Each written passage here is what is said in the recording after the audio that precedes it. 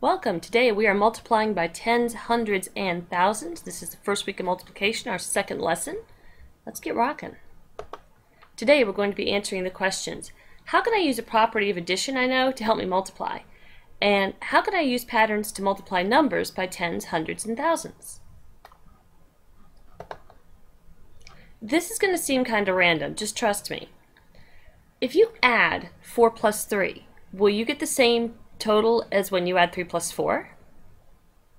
Well, you've been doing that since you were young, and you know that 3 plus 4 will give you a total of 7. Well, what if I did this? If I grab this and put this over there, is the total still 7? Yeah, it is. Because multiplication is repeated addition, it follows the same rules as addition. Let's take a look at this. We've got 2 taken 3 times is 6. There are 3 groups of 2, and together I have 6. But check this out. What if I group them differently? What if I did this?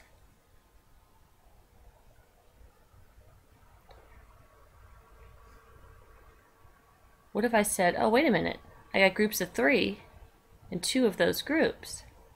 Did I add or subtract anything? No. I still got 6. So when I add and when I multiply, it doesn't really matter in which order, because I haven't changed the total. I haven't taken anything away, and I haven't added anything to. That's got a name, and we'll talk about that later this week. Just stick that under your hat for now.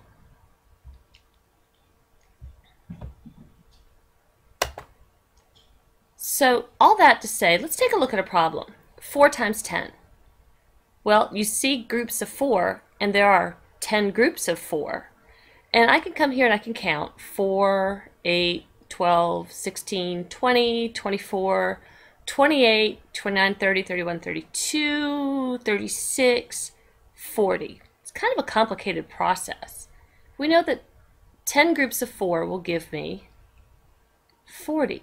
But you know, if you flip that, it's a lot easier to figure out.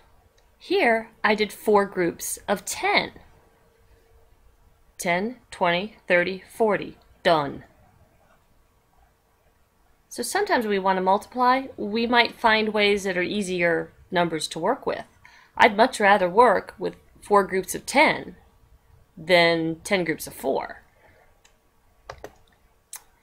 Here's another way of looking at multiplying by 10. Patterns are your friend. We know that 4 times 10 is 40, 6 times 10 is 60, 7 times 10 is 70, and 9 times 10 is 90. But what do you see going on with the numbers? Well, I'm seeing, here's our 4, and here's a 0. 10 has 1 0, 40 has 1 0. Same thing here. Check it out. We've got a 6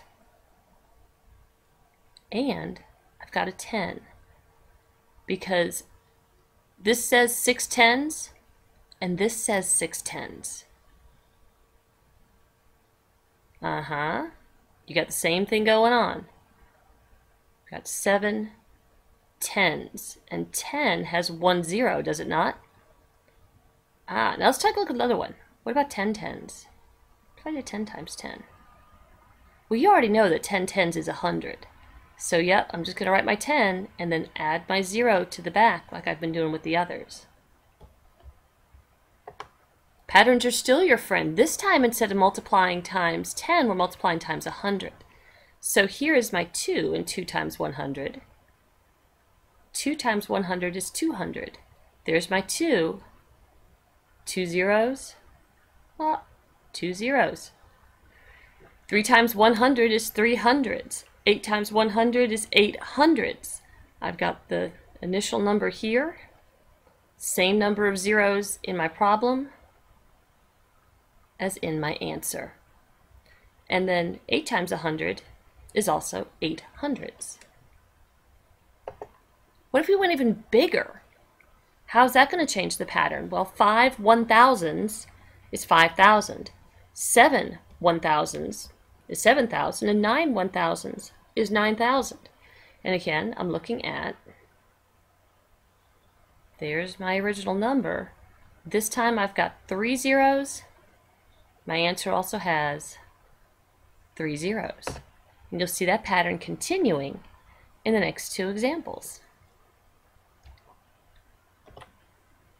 So now I'm going to have you, on your own, generalize this into a rule.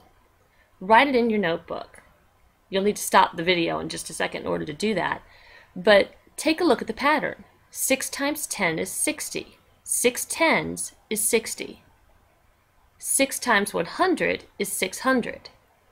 6 hundreds. 6 times 1,000 is 6,000, or 6 thousands. Make up a rule for what's going on, and you're going to drop that into your notebook, and we'll pick up with that tomorrow. So what did we learn today? Well, we learned how you can use a property of addition to help you multiply.